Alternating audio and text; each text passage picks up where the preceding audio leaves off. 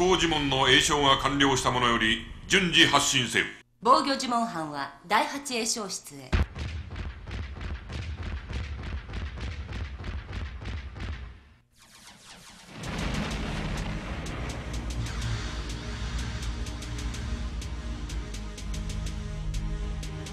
この世界に使いし四精霊よ、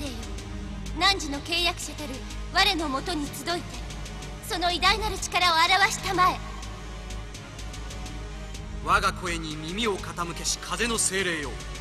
我が機体の翼となりて重力の戒めより解き放ちたまえ。精霊の連時計最高値へ、いつでも発進できるわ。スプリガン出ます。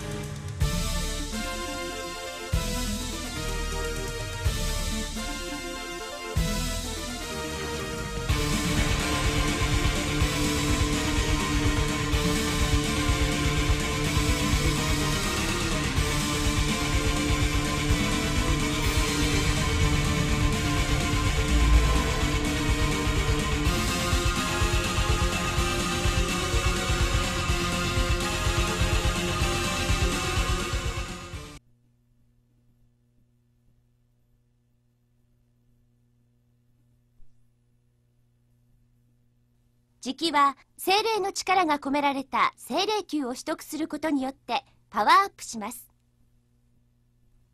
精霊球には4つの種類があります。まず大地の精霊が宿る地の精霊球、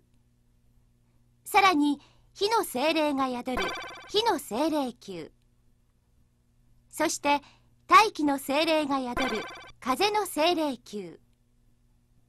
最後に水の精霊が宿る水の精霊球。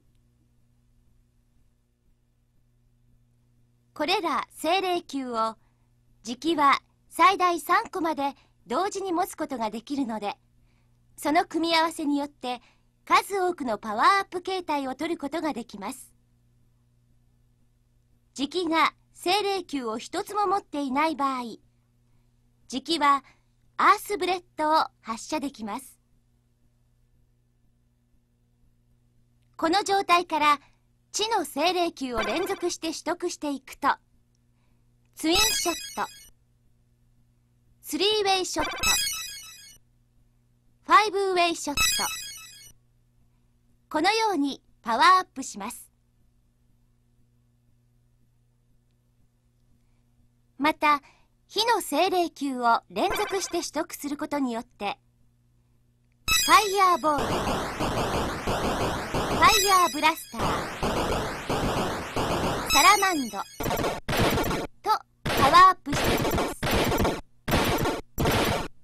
さらに風の精霊球を連続して取得していくと、ウィンドカッター、ウィンドソード、ウィンドブレードとパワーアップします。そして水の精霊球を連続して取得すると、ウォーターシールド、ウォーターガーダー、ウォータープロテクターとパワーアップします。このように同じ種類の精霊球を複数取得すると、その数に応じて攻撃力が上がります。また精霊球を2種類組み合わせることによって、さらに強力なパワーアップをすることもできます。2種類の組み合わせの場合は、どちらかの種類の精霊球が2個あると、1個ずつの時より強力なパワーアップになります。地と火の精霊球によるファイヤーショット、ファイヤーボルト、地と風の精霊球によるウィンドスラッシャー、ウィンドデストロイヤー、地と水の精霊球によるアクアアロー、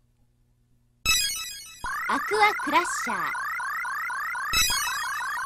火と風の精霊球によるフファイヤーブロー、ファイヤーブレイザー、火と水の精霊球によるファイヤーシールド、フ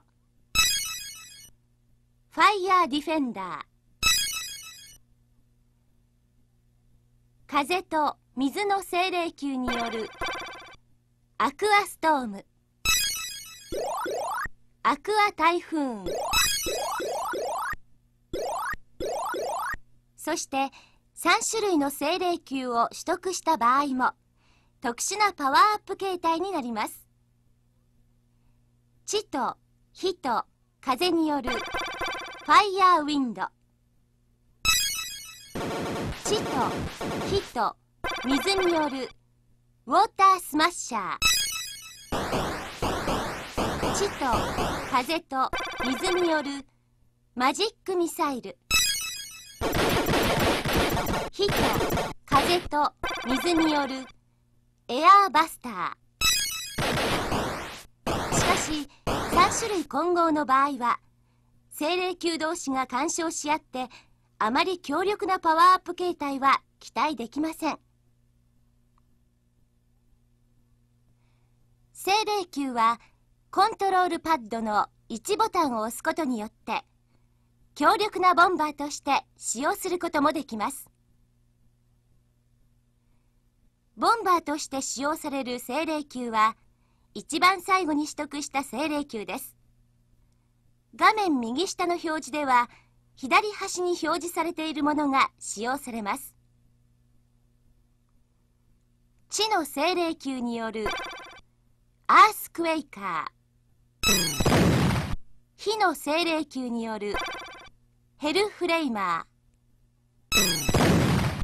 風の精霊球によるウィンドストーマー、水の精霊球によるショックウェイバー。以上で磁気の武器システムの解説を終わります。